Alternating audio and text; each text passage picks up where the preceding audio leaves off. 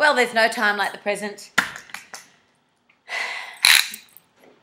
It's time to weigh and measure myself and to get my full-bodied before shot in a bikini.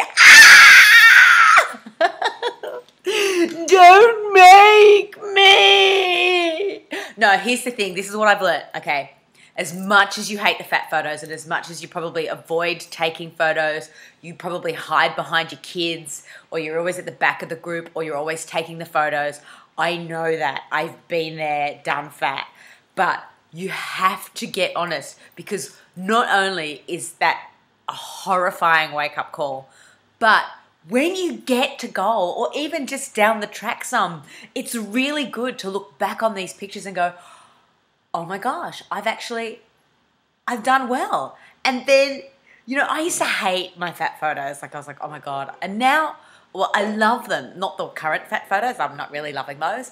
But, you know, my really, really, really big ones, which you can see on Finding My Mojo. I love those. And I love showing people and just going, you know, this is what I used to be. And for me, even though right now, you know, I've got to lose 50, 60 pounds, it's not as much as I had to lose the first time.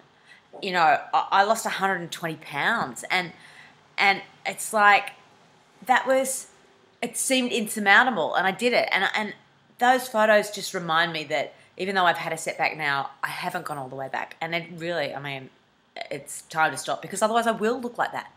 But that's what I'm saying.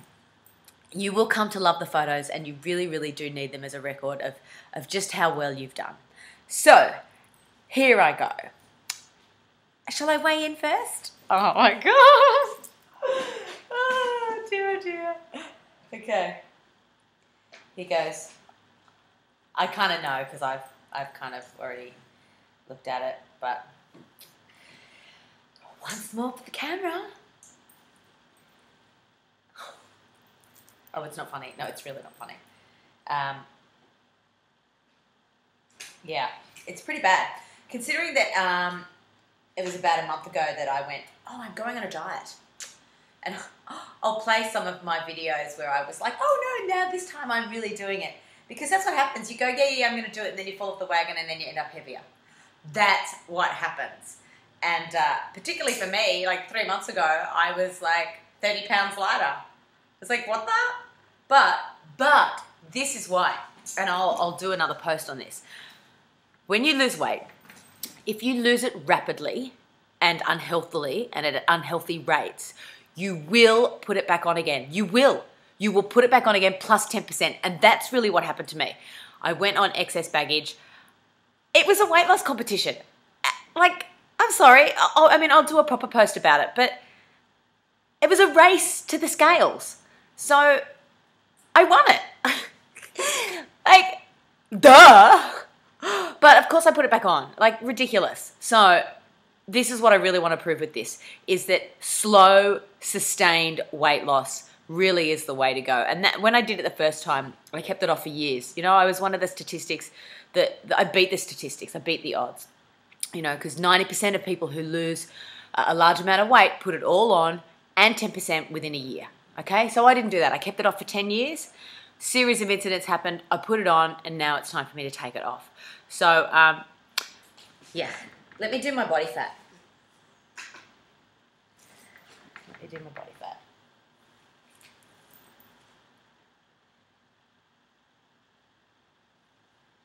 Let me have a look. So, and here's the thing, you can't get attached to the number. It just is a number. It's the starting point, okay? So, I'm 170. Hold on. I'm 170. I wish I was 170. I'm 197.5 pounds. My BMI is morbidly obese, 36.3. My body fat is 39.5%. And yeah, that's not great. Not by a long shot. But like I said, it's a start. Okay, so it is just a number. And I've got to say that 200 mark is looming very, very, very close. And God forbid I should wake up one day and go, I'm 200 pounds. I mean, it's ridiculous. So, time for change. Measurements, really, really important. Really important. Okay, so I'm 43 inches around the bust. Waist, I'm doing from my belly button. As my belly button. It's really important to know the places where you're measuring, to remember them so that they can remain the same, because otherwise you'll have a setback that is not worth it. So that's 40 and a half inches, 40 and a half inches, 40, let's say 40 inches around the waist. Now, hip, I do 3 fingers down from the belly button. This is a really easy measurement to make sure that you always measure the same place. Because that's 43 inches around the waist. I like to do neck, because you'd be amazed how much weight you lose around your neck. It's like really quite fun. And that's 14 inches around the neck.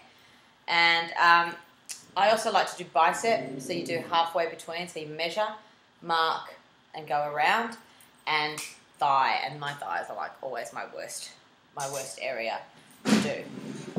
So I want to lose 50 pounds, I guess, maybe a bit more. I'm only 5'1", so I could technically probably be about 130 pounds. But for me, it's not really a number on a scale that I'm going for. I'm really going for health and fitness and a change in lifestyle. So start with a bang, not a whimper.